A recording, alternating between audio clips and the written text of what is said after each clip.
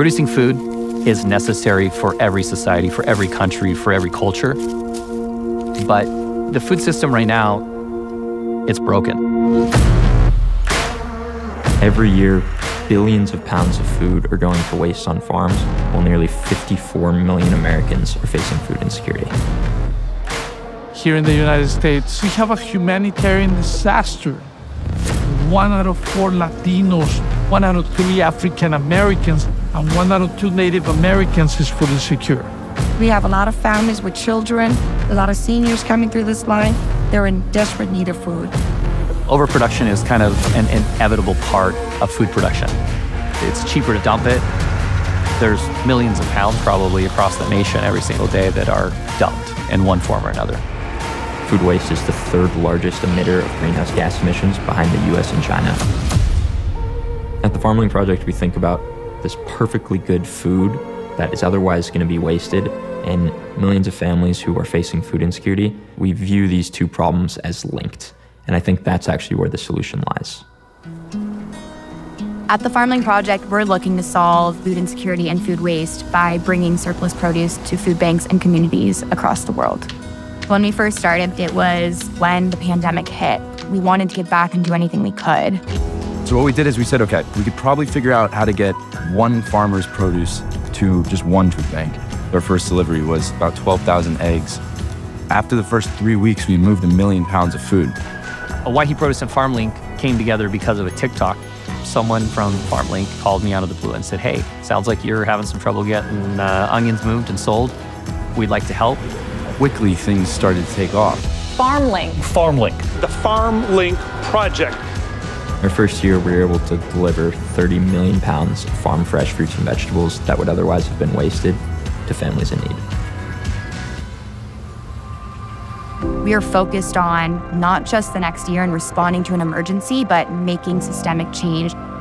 We know that the shortage is not in food. The shortage is in the logistics and the will. We're on a mission to create a food system that can put people and our planet first. And we can accomplish this through a 3-pronged approach. First, we need to act today. We need to connect the billions of pounds of fresh, nutritious produce that would otherwise go to waste to feed families in need and reduce carbon emissions. The second thing is we need to invest in tomorrow. That means amplifying these issues to the general public so that people are aware of the systemic issues that are really leading to massive food waste and food insecurity across the country. And the last thing is lead lifelong change. The students here, they're going to go on to work at the USDA, the World Food Program, in government on policies to start their own companies, their own nonprofits that are addressing both food waste and food insecurity. And we really believe in the long run, 10, 15 years from now, that is going to create real change. Working with Farmlink, from the beginning, they learned really quickly. They really wanted to help everyone, and it has led to food getting to places where it traditionally wouldn't be able to go. Food banks around the country are benefiting from the work that Farmlink is doing. They came to us and said, what do you need and how can we help? All we had to do was say, yes, we're going to be ready to receive it when you show up. Farmlink is a phone call away. They come with semi-trucks, and we're just grateful. Grateful for every single person at Farmlink.